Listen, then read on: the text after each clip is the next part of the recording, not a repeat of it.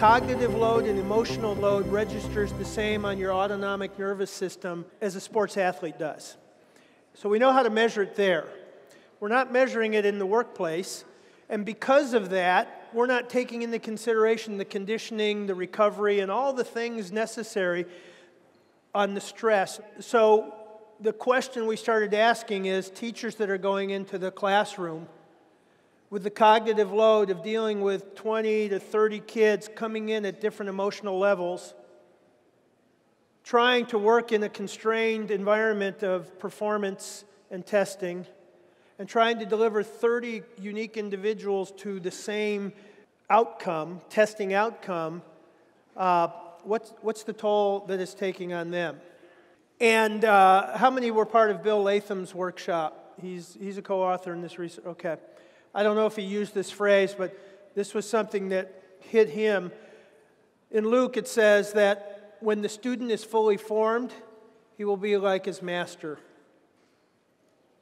So if we have stressed out, burned out, depressed, tired, fatigued teachers, and students will spend up to 14,000 hours with them over their career, what is that going to produce at the income? Because the bottom line is we don't transmit what we know, we transmit who we are. And the science coming in on what's happening is amazing. I mean, in British Columbia, they did a saliva swab test. Teachers that showed higher cortisol, guess what their students showed? Higher stress. You can measure the electromagnetic field of my heart rate variability, and I'm not going to get really technical with this, but you can pick up that electromagnetic field up to 4 feet away. And they've had subjects with EEGs, electroencephalograms, and electrocardiograms doing different, and the mind will mirror the heart wave going on. The heart's a powerful mechanism that we're just beginning to understand the relationship of the heart and the brain. So the object that we see here is broken pottery. It's a Japanese art form, and it was the inspiration for the new project that we're doing. The Japanese believe that this it honors the human condition, that the beauty is not the pottery, but it's the lines that connect the broken pieces. That's the beauty. And this has more value than an unbroken piece of pottery. It's part of their philosophy. We had a group of educators participate in the work we were doing on the corporate workplace. And when we got into the book barn raising session, which I'll share with you a little bit of that, they came up with this imagery on valuing the beauty of the broken piece of pottery. I'm a broken piece of pottery. I'm broken in my marriage relationship, and it gets healed over and over again. I'm broken as a father, but it gets healed over and over again. I'm broken in the workplace. Many wins, many failures, relationships, conflict gets healed. The value I bring is not any brilliance. It's the healing intersections and the experience. It's not the truth I bring. It's the redeemed truth that I represent. Truth that doesn't become crucified and rise again is seed on the ground that never rises. And the challenge we found in the workplace is that I cannot bring my whole self to work. When I come to the front door of the workplace or the school, I have to put my game face on and pretend that the rest of my life doesn't really interfere, and that's how people feel, that if your life interferes, and we know there's boundaries in that. And so part of the challenge in the mental health quest that we've been on is that, number one, to even admit that it's not all that it appears to be on this smiling face and all of this is a stigma. So I want to walk you through this new research that we have. a real revelation we hit. So we wrote the book, Humanizing the Education Machine. It was really about tackling two big wicked problems: the machine, the Gutenberg to Google divide. That was a lot of what it was about. And the machine, we saw, created disengagement. So I'm going to play this opening. This is the first chapter of the book. It's a little promo to that. But then I'm going to kind of take the record player. How many remember record players? And the needle going across the record, where you hear that. When we're done with this, I'm going to do that to this beautiful piece of video work. So we open our story with a chapter called Numbers Don't Lie. Now, these are not the standard numbers we see, the test scores that are flat and declining, the billions of dollars that seem to be wasted in school reform. This is a more important number. It's the engagement number. 70% of teachers would rather be any place else than in their classrooms teaching today. They're disengaged. But even worse, by 12th grade, only 40% of the kids even care about school anymore. That really gets to the heart of the issue. It really gets to the heart of what drove us to try to find out, how do we rehumanize learning? How do we reconnect to the thing that engages us the most? Discovery, curiosity, and hope.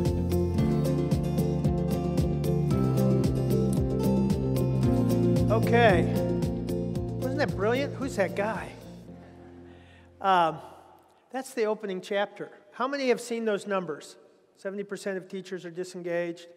What if that was wrong? What if we were wrong?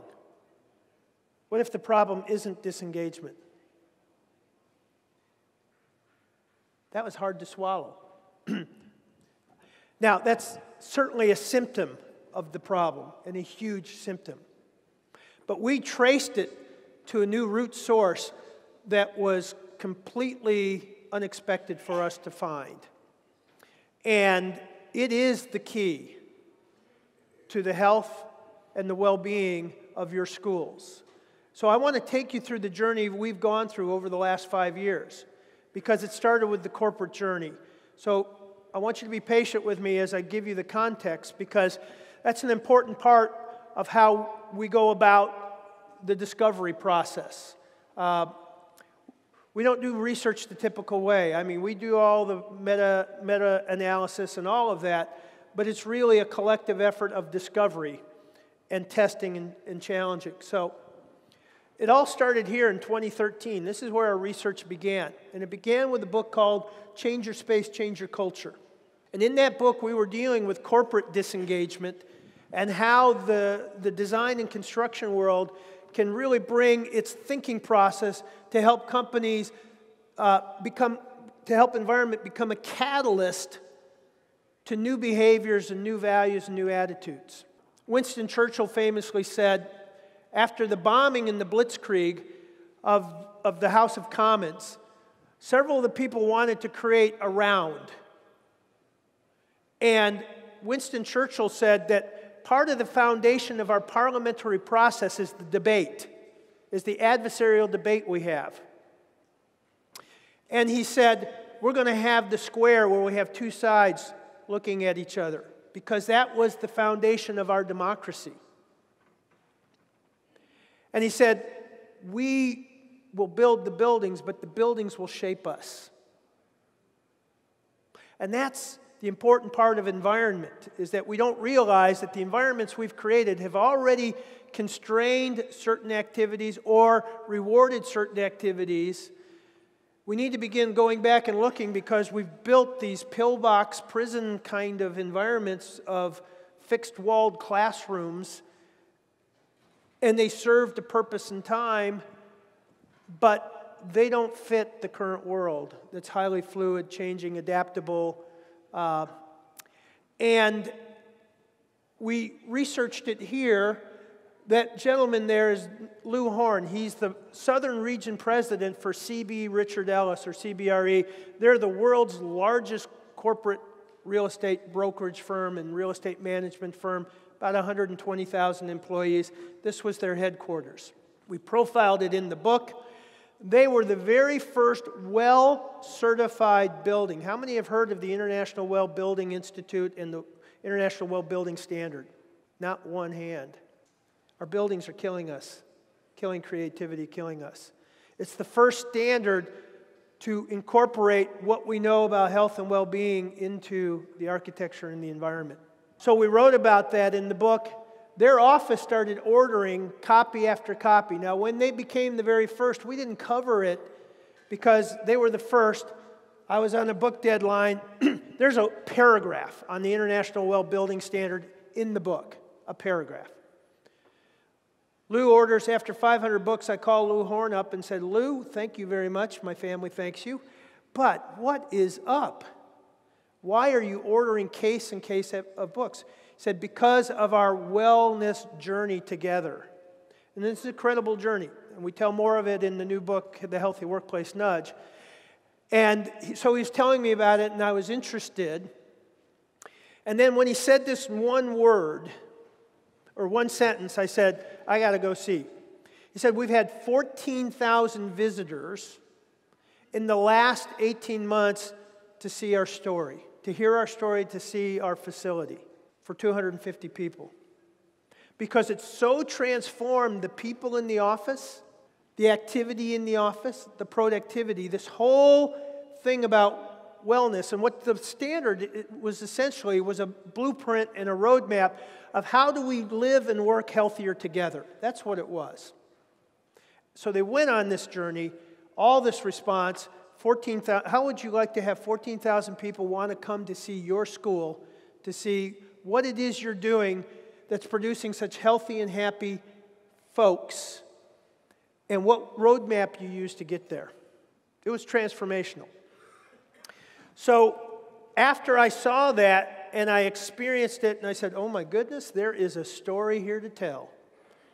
And we didn't know whether this was lightning in a bottle, a one-off, or this was ground zero for a new conversation. So in 2015, I pulled together 10 of the top leaders in our industry in architecture, construction. We had 2 lead designers from Google. We had the president of the largest architectural firm in the nation. We had the 3rd largest construction firm there. We had CBRE to talk about the implications and ask, is there something happening here? We said yes. So we launched on a mind shift effort into the wilderness. This was the final summit. It was at GoDaddy.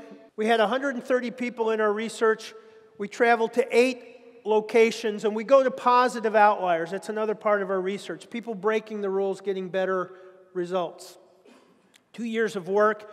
GoDaddy was our book barn raising. You'll see in the second row to the left, the young blonde, which is my wife, Irene, who is into architecture, Chelsea with meteor education, and then right down below, the gray-haired, bearded gentleman who's my editor. They worked on the education angle to this story and came up with the idea of whole. And so that's where it was born. The book came out.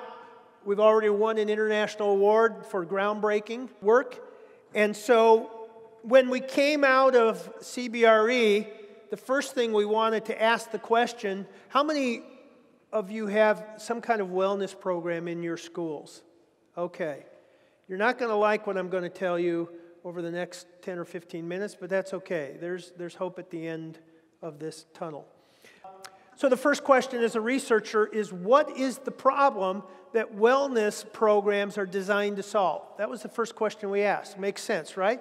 I meet with Dr. Roizen. He's the chief wellness officer for the Cleveland Clinic. How many have heard of the Cleveland Clinic? He's a character. Dr. Oz Mehmet is kind of a colleague in crime. He's written 18 best-selling books. He created an assessment that I recommend everybody take called the Real Age Assessment. It measures your chronological age against your biological age. He is 74 years old chronologically. He's 55 years old biologically. So I talked to Dr. Roizen, and I had to come back twice because after the first meeting, I was so disturbed by what I heard, I had to digest it. And of course, I recorded the whole thing because it was doctor speak for 7 hours. So I had to look up some words and go back and understand logarithms and regression analysis and regression to the mean and all of this type of stuff. But I came back and we have a true existential threat to our country. We may think it's in Washington, D.C., we may think it's in the Middle East, but it's right here in this room. So here's what happened. In 1984, our country reached a tipping point in health. In 1984, we began consuming 400 more calories per day per person. Now, what does that mean? That means about 1.5 pounds a year we add to our bodies. I ran into that. I'm 64 this week. So when I was in my 30s, I looked up and I was, I had gained at least 1.5 pounds per year since I graduated. And I was a hefty 185 pounds in my 30s. Now, I'm also a certified tennis professional, and I said, this is not going to stand. So I started getting to work. But that's the average. And so the consequence is that 70% of our population is either overweight or obese. 20% of the kids going to your schools are either overweight or obese. By the end of college, it'll be 40%. So what does that mean? Well, that means that being overweight or obese is a new norm in America. 50% of our population has some form of chronic disease. It's rising at a 7% compounded rate. It's been rising since the 1970s at somewhere between 5 to 10% compounded year after year. So 7% compounded over 10 years, what does that equate to approximately? It doubles. 80% of our health costs are driven by chronic disease. Health costs in America comprise 18% of our GDP, or about $3.4 trillion. So if it doubles, we're at $7 trillion, approximately 32 to 36% of GDP. It's game over as a country, economy-wise, social disruption. We're already beginning to see kind of the civic order being disrupted because of health issues, mental health issues, opioid crisis, access to health care. We're just beginning going down that road. So with no slowdown in sight, wellness programs are designed to try to reduce these key behaviors. There's 4 key behaviors that lead to chronic disease. It is smoking, abuse of drugs or alcohol, sitting and binge watching, sedentary lifestyle, eating too much of the wrong kind of food. So all of the great experts in the world said, if we can just reduce this, then we can reduce the cost. And here's what we found. It doesn't work that way. Because all of the efforts for the last 70 years to try to reduce this behavior hasn't worked at all, hasn't done a thing. So our research started moving into how do we shift behavior, and what we have to address and deal with is that the programs that give you the information, how many of your wellness programs tell you that this stuff is bad for you? Okay, so it's not that we don't know it's bad for us. How many of these programs give you an incentive if you kind of take some more steps? Okay, none of that works. It doesn't work. All the data, we looked at the data, we looked at the research. Wellness is a $4 trillion industry. So this gentleman is Dr. Ahmed Sood. We met him at the Mayo Clinic. And Dr. Sood sent us on a whole new journey. What he basically said is that stress is the real killer. You know, in the workplace, employees report that work is the number one source of high or very high stress. 78% of workplace say that. So we started pursuing, maybe we've got the cart before the horse. Maybe it's well-being and happiness is first, and then wellness, the steps and all that, maybe that's the secondary. So stress is the killer. And in the book, we outline to what extent. There's the Whitehall study in England. We looked at baboon studies. I mean, we looked at all the different areas. And stress is really the number one cause of inflammation in the body. Well, we'll go through what stress does to you. So first of all, stress is the thing that gets your body moving. So it's not that we don't need stress or we don't want stress. There's a difference between healthy stress and unhealthy stress. So the first thing it does is it raises your blood pressure and it gets your heartbeat going. The second thing it does is it tells your body, I need energy. So your sugar levels, it starts sending energy into your systems. The third thing it does is it reduces the immune system. It creates inflammation, lowers your body's ability to fight off disease. How many have ever been involved in some kind of intense project or some effort, and then at the end of it, you got sick the next day or the next week? That's because you've been on. So part of what happens now is that your body's being triggered. So this is the fight or flight. When we were earlier in our life, we had threats were short threats, contained threats, fight or flight.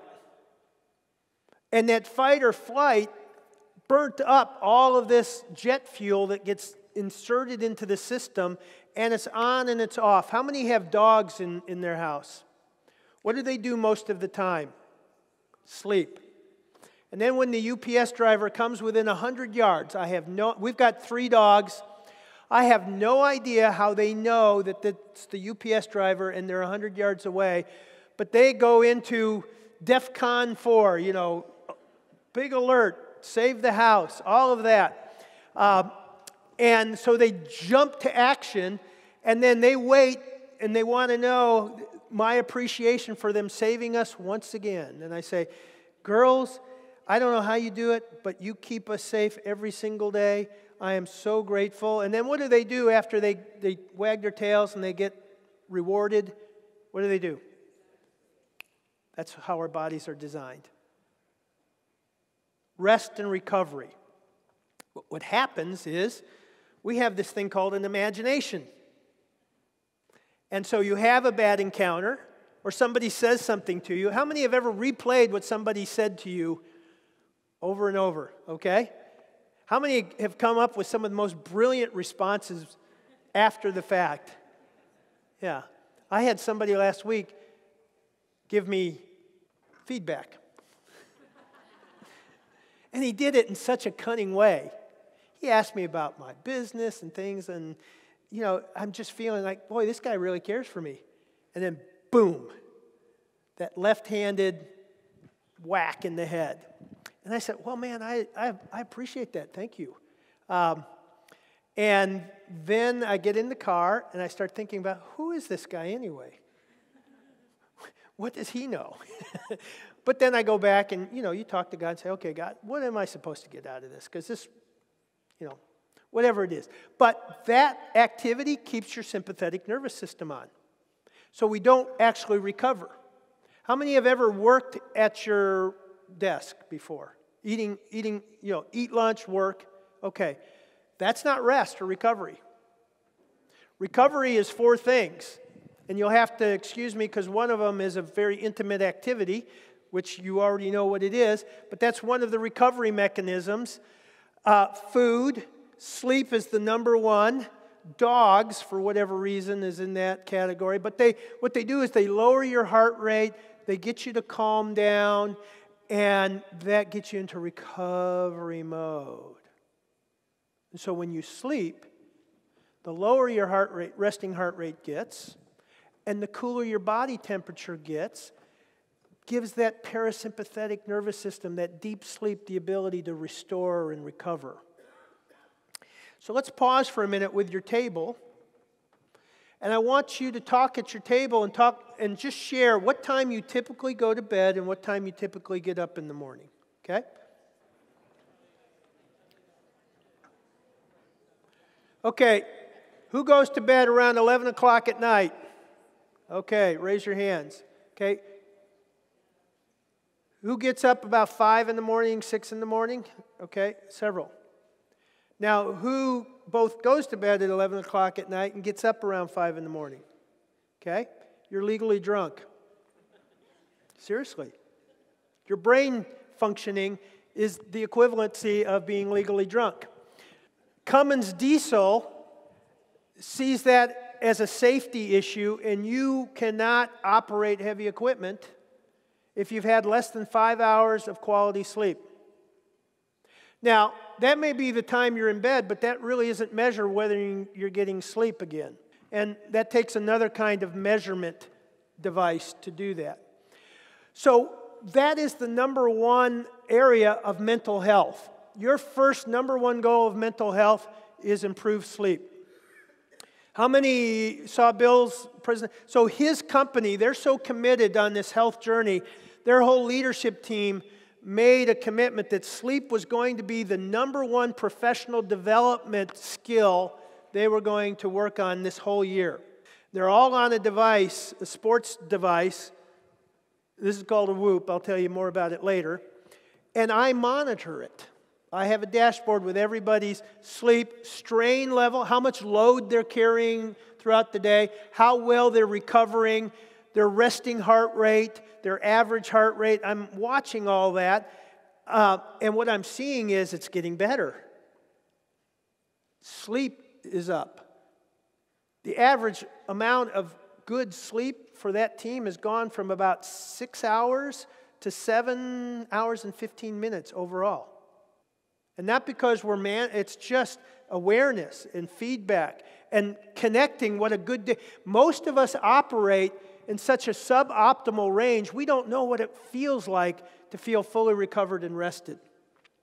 Jeffrey Pfeffer, Stanford professor, real character, curmudgeon extraordinaire. I think he's on the spectrum. And I can say that because my daughter's on the spectrum. So he has no filters, which is great. I've recorded it. Most of it I couldn't play, but it's really good stuff. Work has now become the 5th leading cause of death. Heart attacks go up 20% on Mondays. Your relationship with your boss has more effect on your health than your doctor. So here's what we found. The reason wellness programs don't work is they do not deal with root cause and they do not deal with human nature. The root cause is stress. What are the coping behaviors for stress? Right. That was a huge aha for us, tracing it back and saying, oh my goodness, it's stress. And so how do we work, and that's what the rest of the book, The Healthy Workplace Nudge, what are the alternative strategies to begin to improve and reduce the stress in the workplace? The other thing, which I will not get into today, is the power of behavioral economics, or nudges. Dr. Richard Thaler won the Nobel Prize for Economics in 2017. It works like this. Traditional economics assumes you're rational decision makers, okay? How many feel that, for the most part, I'm pretty rational in my decision making? Okay, most of us. How many of you have kids? All right. So what traditional economics would say is that if you give your children the right information and the proper incentive, they will make the right choices or the better choices. Okay? How many of you given your kids the right information? How many have used positive incentives? How many have used negative incentives? How many have used both? How many eventually bribed them? All right. So that's the point. Humans are irrational, but the magic is they're predictably irrational. So we can design what we call choice architecture. And choice architecture is basically, if you've got two choices, you make one more appealing than the other or one harder than the other. So in a built environment, what that would mean is you make the salad bar out and ready all day long in the cafeteria, well displayed. You make the dessert a little harder to get to. Or you put a mirror next to the vending machine. So when somebody comes up, they have to look at themselves before they buy something in the vending machine. It's a nudge. Okay? So there's all kinds of nudges. There's policy nudges, there's environmental nudges, and that was kind of the breakthrough from us, is taking it from policy into design and environment. So if stress is root cause, then human nature is predictably irrational. We need to take that into consideration. And that's why traditional wellness programs don't work. So I want to walk you through or take you into the big aha where we shifted all of our research into this teacher thing. This is a leadership academy I attended at NextJump. NextJump is an e-commerce company in New York City. They donate a lot of their time to helping support cause-oriented efforts like education. Their culture and training is so unique and interesting, they basically teach it in a 3-day workshop or expose you to it in a 3-day workshop. It's called a deliberately developmental company. I wrote about it in the Healthy Workplace Nudge. When I heard they were doing the Academy on Education, I said, hey, I'd like to come. So I attended as a bystander, and they're a company of about 250 employees. They generate $2.5 billion in revenue. To give you perspective, Google generates $1.9 million per employee. NextJump generates about $10 million per employee. So they have a lot of money to play with. So I'm going to show you this recap of what we went to and then unpack what we saw and the huge paradigm shift that led us into the research we're doing today.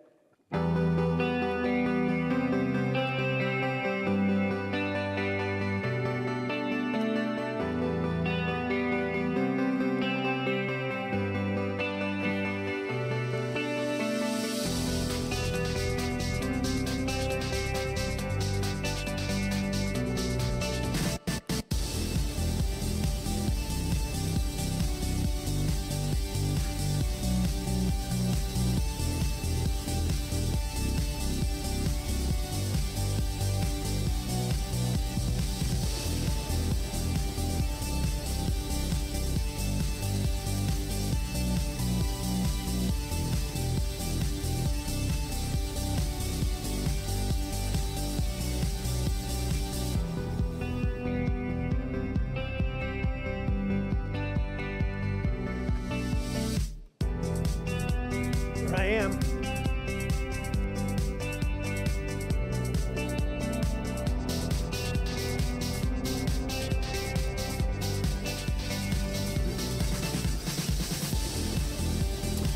Okay, you saw some healthy things going on there, right? Health and wellness, well-being is very important. You saw us teaching us how to take power naps. That was a fun part. Did you see doing this kind of exercise, standing with your eyes closed? Did you see the walking? And what you didn't see was the blood pressure assessment. So they did some biometrics on everybody at the very front end. On the third day, Charlie Kim, the founder of the company, said, we would like to take you off agenda. And he said, I think we screwed up. He said, we've brought you in here and we've shown you all these wonderful things you could never do or never have access to. And we're wondering if what happened is we strutted our stuff and we missed what you really needed. And then they got into the results of the biometric tests. One of them was a blood pressure assessment where you lay down, take your blood pressure, and then stand up and take your blood pressure. So if you're healthy, resilient, recovered, your heart rate should go up and your blood pressure should go up because of gravity. Lay down, stand up, gravity, pump harder. If you're not, your heart functions like my 1976 Honda Civic in the wintertime. Because when I would step on the gas pedal, would it accelerate? No. It would and then accelerate. And that's what happens if you're fatigued or tired. When you need to respond, there's a delay because you're not resilient. So it takes a while to get it moving. But then also, it takes a while to wind down once you get the heart rate up. It takes a long time for you to catch your breath, for the heart to wind down. There is a factor called heart rate variability, HRV. It's a new metric that sports has been using for several years that's now coming in. It's what we're using to measure resiliency. And heart rate variability is what's happening to your heart in between the beats. And what's happening is it's fluttering like a car engine idling. You know, you've revved it up, you know, it moves up and down. So it's the difference. If you're really resilient, you have high variability. All that means is that when you need to turn it on, you can turn it on quick, and when you're ready to turn it off, it turns off quick. They first started using this decades ago to look at infant mortality, and they found the relationship between children that died in the hospital had very low heart rate variability. So you can think of flatlining as having zero variability. And then there's a stress test. You saw them walking. That's called an optigate. And what it's measuring is how much load you're putting on the ground and the cadence of your step and the balance. Depending on how you're dealing with stress, your body will, it's kind of like being out of having your car out of alignment. It'll pull one way or the other depending on the stress load you're experiencing. And then there's this test here. I need to be careful. Standing up on one foot with your eyes closed. And then how long can you do that?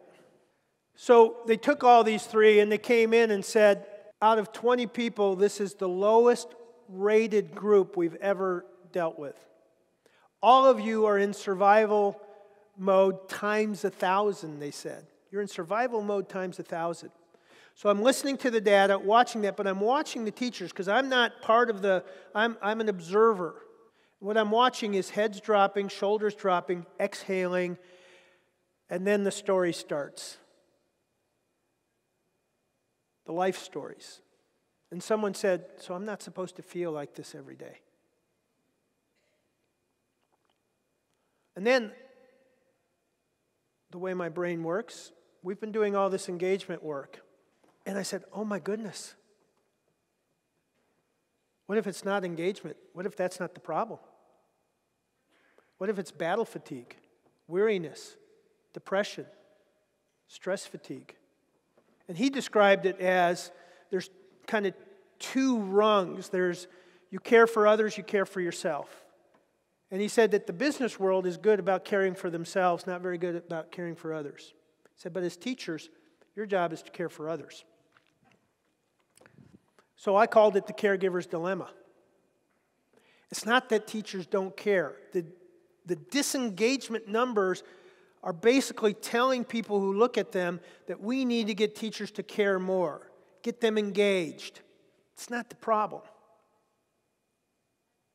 We've been trying to solve the wrong problem for 4 decades.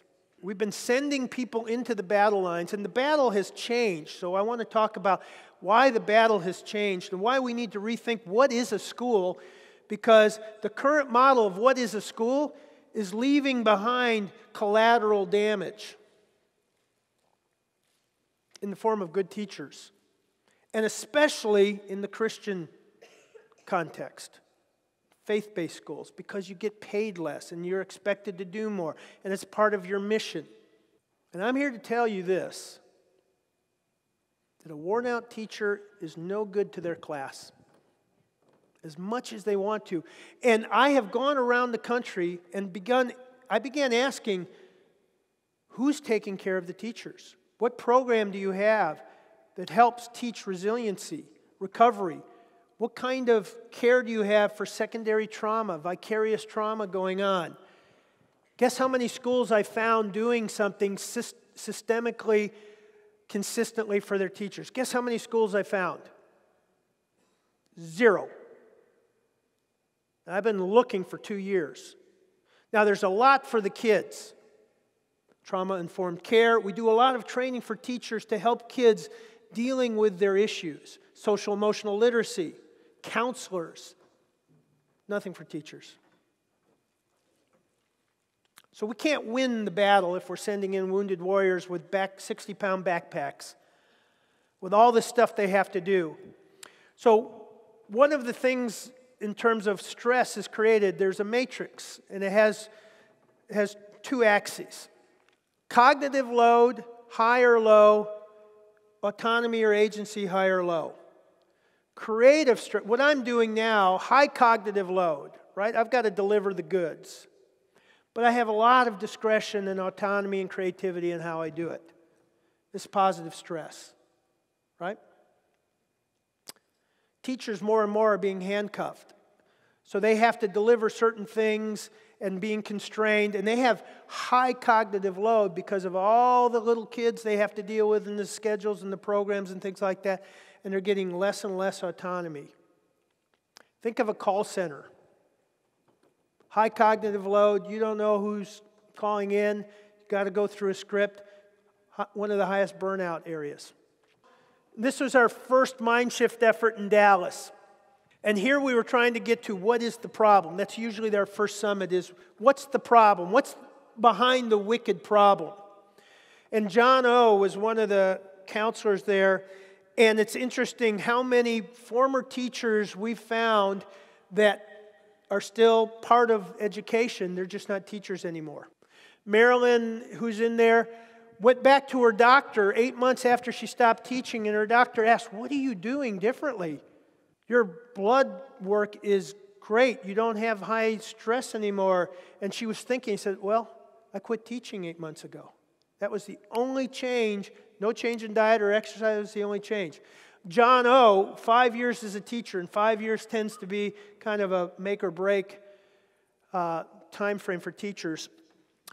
His routine was this: public school, but he had to be there early in the morning because one of his students, her parents left early and so left her alone, so she had to go someplace, so they dropped her off at school an hour before school actually started. Then he had to stay late at night because one of the other kids, if they went home, it might not be a positive situation for them. They may get beat up. So he's carrying that load. Then he started finding, I wasn't dealing with it well. Now this is a believer. He says, I was drinking too much. I was gaining too much weight. And he said this phrase. He said, when I discovered that I was giving out of my essence and not out of my abundance, I knew I had to get out. Does that hurt you like it hurts me to hear that? And then the survivor's guilt. Mrs. B in Colorado. You know, feeling the guilt of leaving the kids behind and the parents, but they have to do it for their own health. So I've got a graphic scribe, and you can see what we captured in that first session that we were in. Then we went to Los Angeles, because what we wanted to see is what do teachers do for self-care that are in the front lines. This is in South Central LA. It's not a place you want to be at night. This is in a wraparound services organization called A Place Called Home, and they house a school for homeless called Rise. So we spent a day there, got to know some of the kids and the teachers. They do amazing work. And we'll talk about 50% of their kids graduate and go to college. And it's interesting, they don't focus on academics. What we saw here, how many remember the taxonomy, the left behind schools, the well-schooled, poorly educated? We started seeing a correlation between strategies. And so if you're in a left behind school, the strategy is the bottom two rungs of Maslow's hierarchy. So they made sure the kids had clothes, that they had a place to sleep, that they had food. They helped them learn how to navigate the system for their parents who may not speak English in terms of driver's license, getting a job. They did all these fundamental things, and that provided enough stability for 50% of those kids to graduate and go to college. And we never heard how great their calculus program was or their STEM program. We didn't hear any of that. We just heard them talking about care. So it's a different kind of equipping. Then I was in New York City, and Phil Williams, the guy next to me, he's with Delos. Delos is the organization that started the well-building standard, and we took several kids from an organization called Public Colors. And Public Colors is a youth-driven area to paint the schools that look like prisons, but they make them fun and creative, and they really try to create a good environment, but it's more about community engagement. You know, the artifact is the school, but it's the kids working and learning how to work together. It's an amazing organization. And so we expose these kids to what it could be like out there, what the opportunities are for them. And then James and Deborah Fallows. You know the book, Our Towns. I think it's a groundbreaking strategy for any church that wants to make a difference in their community. They traveled to 30 communities around the country that were thriving, and these are what you might call secondary markets, like Sioux Falls, Columbus, Ohio, Spartanburg. They found that there were 10 attributes that these communities have that helped them revive after the 2008 economic crash and turn them into thriving communities. And education is part of all of those sectors. They covered Holland, Michigan. So we said, we're going to have a summit in Holland, Michigan. So we helped arrange a time for us. We visited 5 of the schools, and we wanted to see what good civic health looks like, good stakeholder engagement looks like. And so we explored the conversation through that lens. Here we are in Holland, Michigan. Notice we're dressed warmly, but this is an outdoor school, preschool, called Little Hawks. So we saw a little bit of what they were doing there in terms of outdoor education. We went to Holland High School, to Hamilton School District, to Black River, and to Holland Christian. And then we brought them all together for our book barn raising summit. We brought in a Disney producer, a colleague of mine. So you have to come to one of our summits. They're incredible experiences. And the Disney producer helped us learn how do we turn research into storytelling. And so it's a collective effort. So he worked with us on that part of the process. And then we went to work. And you can see that we have a student voice in our summits. And this is a group from Hamilton. And they're sharing the book cover. So one of the exercises was coming up with a book cover.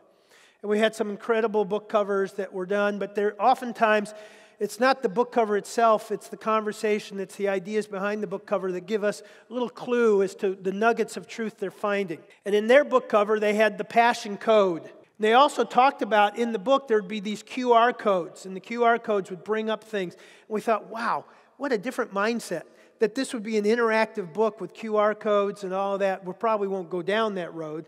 I'm still enough of a digital immigrant to say, okay, that's more than what I want to bite off. But what we did do is we invited this class into writing a chapter. And they're going to write a chapter on what does stress look like through a student lens in the day in the life of a student. And the school that they represent is a rural school. Hamilton is kind of an exurb from Holland. And they have millionaire families and people that have propane in their backyard and need food help. So they have a wide variety, and they have a very, very mosaic ethnic look. So they're going to pick kids and talk about what does stress look like in the day in the life, and how could it be better. So they're going to write a future narrative in that. This looks familiar because it looks like the whole, but one of the book's covers was Dying to Teach. We thought, wow, that's an interesting, provocative title. Dying to Teach has kind of double meaning behind it. It may be a chapter title, but I doubt if it'll be the book title. And then you can see Whole, which led the whole thing off. This is what our book barn raising looks like. We collect all of the big ideas, the conversations, the topics, the quotes, the data, the research, and we put them in analog cards. We create a deck of about 200 cards, give those cards to a group, and say, build your own book out of it. You can use all the cards, none of the cards, make up your own cards, but here's a starting point. So they create headers, and you can see how they're organizing the work, creating that. This is the student group working on it. And then we have a report out. Everybody shares their book and their content, and we capture all of that data. And we come back when we start writing the book, when I start writing the book, all of that, I go hide away for about 6 months and synthesize and go through all this and try to figure out what that common thread is. So the research is truly collective research and shared, and it was very passionate to see people get involved. Too much of the research that's out there is one person detached. This is very engaged, passionate research about things people care about, and they get involved in it. And you saw a little bit of the feeling of it this morning, creating your Pixar storyline and going through that. And just imagine going through that iteration process over and over again until it comes crystal clear and you can create an actual prototype out of that. So what do we have coming up? Unfortunately, most of you cannot make Dallas next week, but we have our final summit next week in Dallas. And it really is diving into some interesting turf. On the far right-hand side is Dr. Gasco. He's the Dean of Education for the University of North Texas South Dallas campus. They have a very unique training program for teachers because they're taking into consideration the new war and the new world of teaching. They're teaching mind, body, spirit, wholeness for teachers. Because they recognize that you bring who you are, and if you're going into the war zone, you have to have resiliency.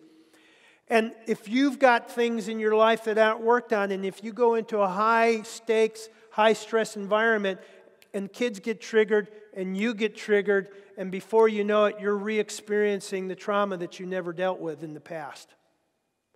Wow. How many went to school and got that kind of training in your teaching? It's really the first cadre of a new kind of teacher warrior coming into the world. Because whether we like it or not, the world has changed dramatically since I graduated. Then Will Ritchie, how many have ever brought Will Ritchie in with Journeyman Inc. or Diverse Lounge? They deal with abused and at-risk kids, and they take them through a transformation process through storytelling. And these kids, and we'll go to a performance, and that's why we scheduled it for next week, because they have one of their quarterly performances. These kids who come in, shame, anger, bitterness, don't want to talk to anybody, and they first start out with a very simple, low-risk, high-value exercise, and it's a template.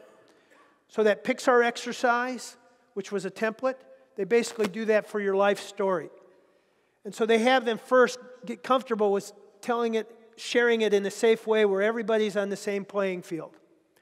Then they have them get comfortable with telling the reality, the harsh reality of their story. And then they learn how to embrace that as part of who they are instead of separating that story. And then they share and show them how to take strength out of that story. And then how to write that story down. And to write it well, and then put it in spoken word and tell it well, and then get up in front of 400 people and perform. And what happens through that 2 to 3 year process of going through that, they're different. Because they have a different story. They have agency. They have purpose. They found meaning. It's powerful. And then Michael Lagaki is my scribe.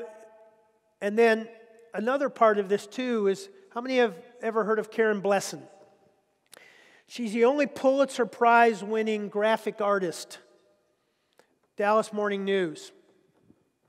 And what Dr. Gasco said is we need to change the narrative and the picture and the face of teachers. We need a new narrative.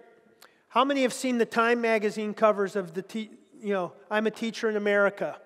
I'm working 2 jobs, I'm doing Uber, I'm selling blood. So Karen Blesson, the black ones on the side, are different images and portraits of who a teacher really is, who they are. They're warriors, they're graceful, they're poets, they're caring. So that's part of the narrative too, is how do we shift the image and the narrative of the worn out, tired teacher and start portraying the image of resilient, bold, courageous, healthy teachers that are going into tough situations and war zones, well-equipped though. What does well-equipped look like? We've got the Momentous Institute coming in, and Michelle Kinder, the executive director. They're a 95-year social wraparound services, emotional health clinic in South Dallas, but they also have a lab school. They teach these kids at an early age about brain health and how to manage stress and emotional strain and how to manage what they call an amygdala hijack. That glitter ball there is one of the things they do. So when a child is having an amygdala hijack, they don't try to reason them down. They give them the ball, and there's a little circle to go sit in, and they just do some breathing. They shake up the ball, and they breathe in and out until it resets the vagal nerve. And then that emotion is drained, and you've engaged the parasympathetic nervous system and re-engaged them. These kids at 3 years old know how to do that. I work with executives that don't know how to do this. And they'll throw their temper tantrum in front of everybody. And I just want to give them a glitter ball and say, breathe.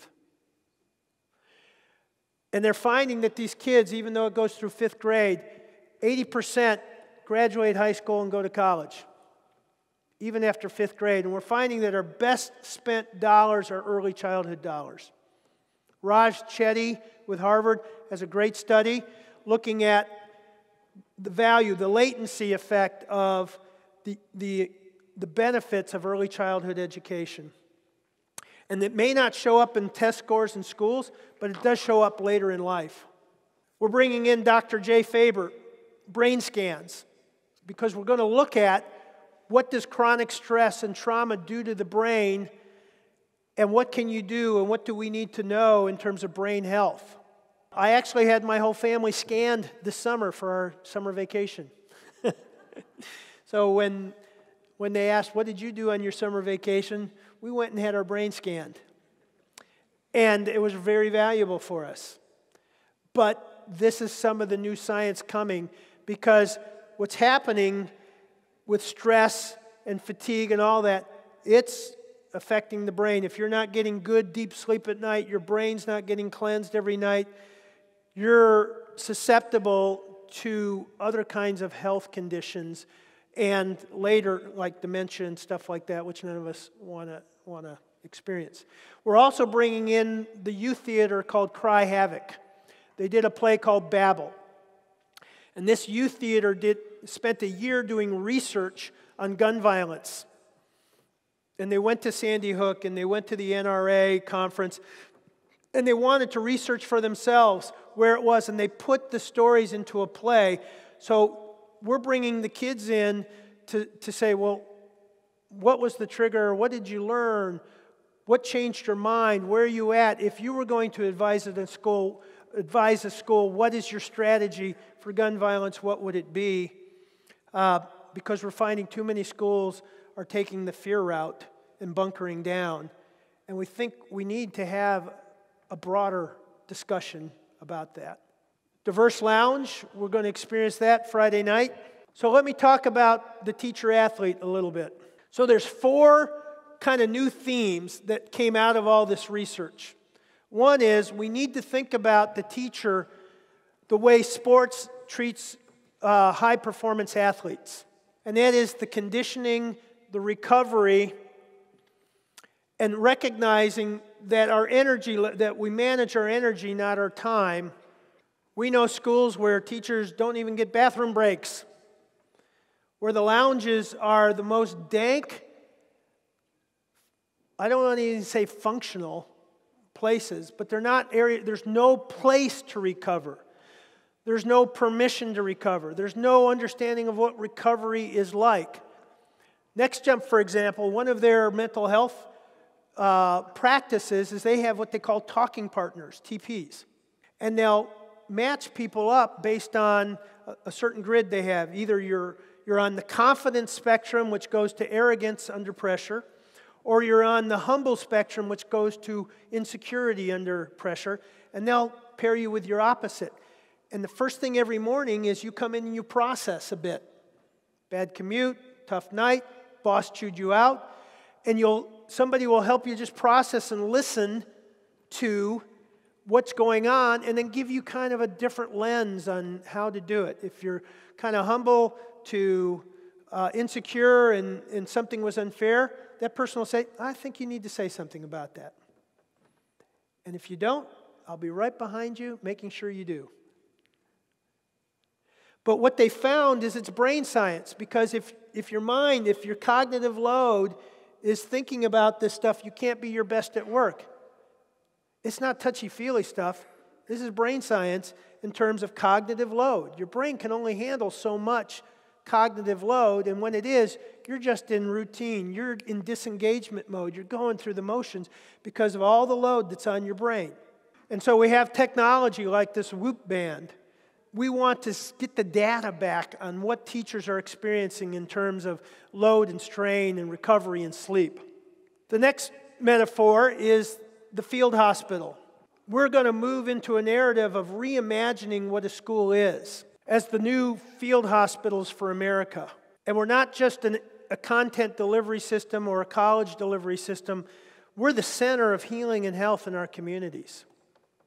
And if we don't raise a generation that's healthy and happy and can navigate, that's our future.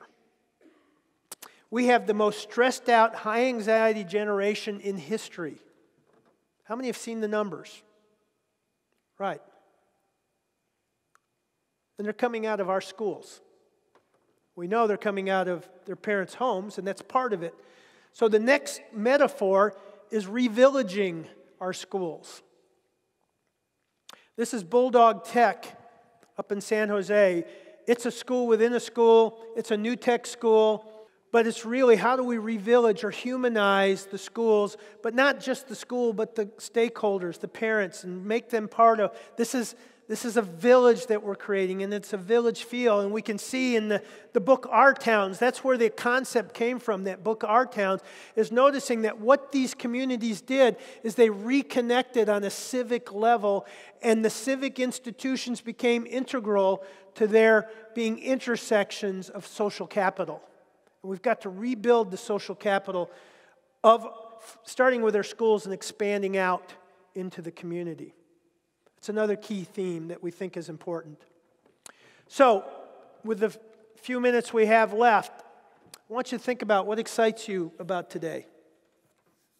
And I want you to talk on your table, and I want you to process these questions at your table.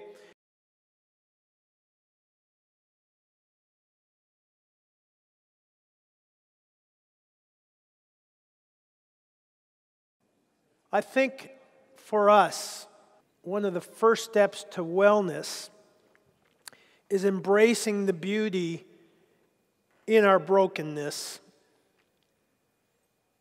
and highlighting the lines that have glued together our pieces, the stories that brought those together, and making it safe to come to school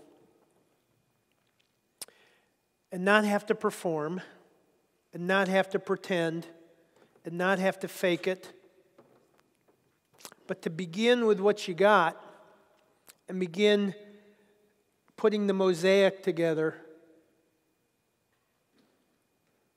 This Japanese art form is transforming. It's a powerful message.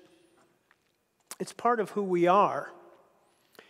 And I believe that for us to get moving forward, all of the stuff, the noise, the tips and the suggestions we have are important. But getting to the essence and the core of wholeness and the reality of brokenness, bringing those together and having school as being that kind of artistic way that it gets woven together into a community, revillaged. To me, that's the hope. That's the exciting thing. And it's liberating, too, for me. It takes a lot of the pressure off of all of the other stuff and the noise, because if we get this part right, the other stuff will follow. Thank you very much.